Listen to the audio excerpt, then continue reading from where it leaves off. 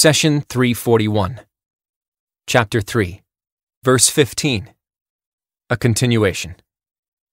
قل أنبئكم بخير من ذلكم للذين اتقوا عند ربهم جنات تجري من تحتها الأنهار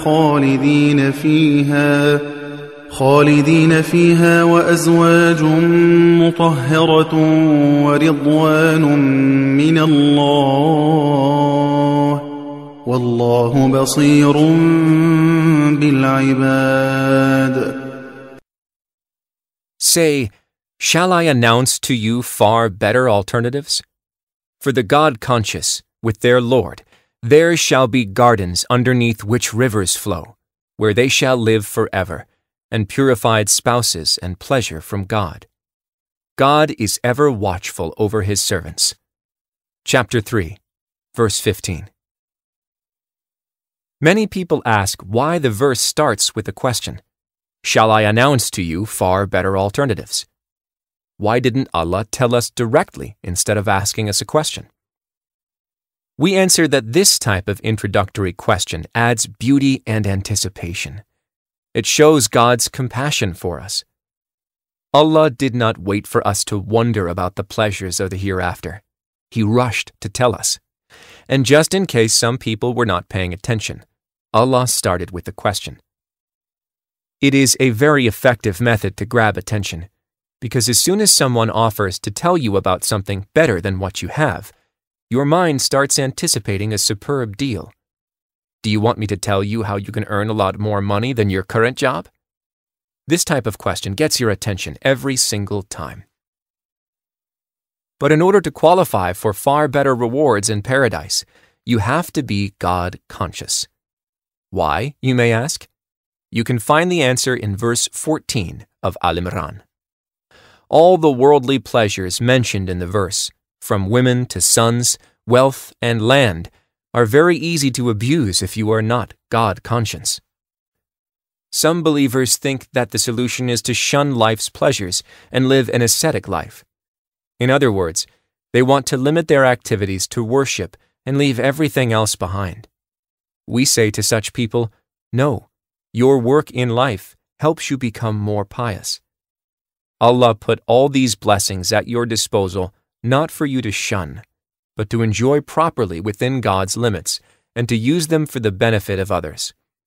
This is how we show true appreciation to God, and God, in turn, will gift you the enormous pleasures of paradise.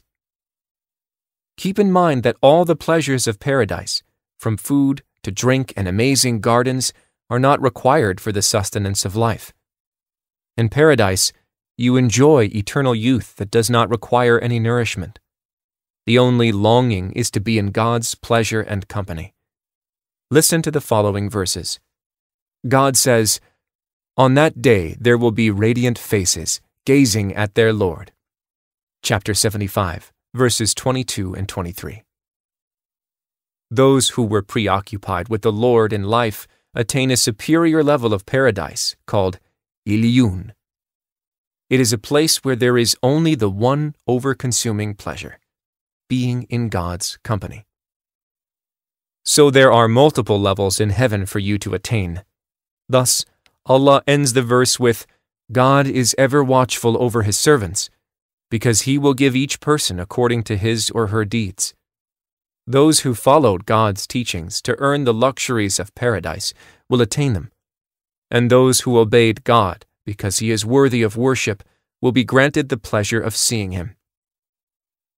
Rabia al-Adawiyya said, God, if you know that I am worshipping you out of greed for paradise, then deprive me of it. And if you know that I am worshipping you out of fear of hellfire, then admit me into it. For I am only worshipping you because you deserve to be worshipped. So the phrase, God is ever watchful over His servants, means that Allah will give every believer according to his effort and intention. One of the highest degrees of devotion to Allah is to put the love of God and His Messenger over all things in life. Prophet Muhammad, peace be upon him, said, Whoever has the following three qualities will experience the true sweetness of faith in his or her heart. The one to whom God and his messenger become dearer than anything else, the one who loves a person only for God's sake, and the one who hates to fall back into disbelief after God had saved him as much as he hates to be thrown into the fire. Allah praises his servants in front of the angels and says, "They worship me for my sake." The angels reply, "Our Lord, they worship you for the sake of your blessings." Allah says, "Then I will withhold my blessings from them. They will still love me. Amongst my servants are those whose supplication is very dear to me. I afflict them with adversities, so that they invoke me and supplicate, 'O our Lord, O our Lord.'" Now you understand why some of the most afflicted people with trials are the prophets, then the most righteous of the believers. Their patience and acceptance is evidence of the purity of their love for Allah.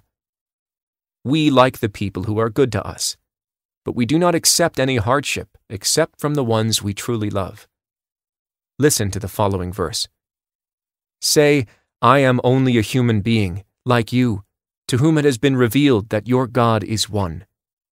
So let him who hopes to meet his Lord act rightly, and not associate anyone in the worship of his Lord." Chapter 18, verse 110. Take note that Allah says, "So let him who hopes to meet his Lord act rightly," and did not say, "Let him who hopes to enter paradise," because Allah does not want anything to distract you from your Creator, even the great blessing of paradise.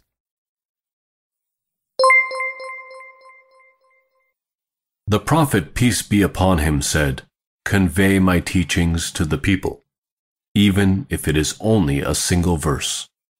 Please take a moment to subscribe and to share with your family and friends.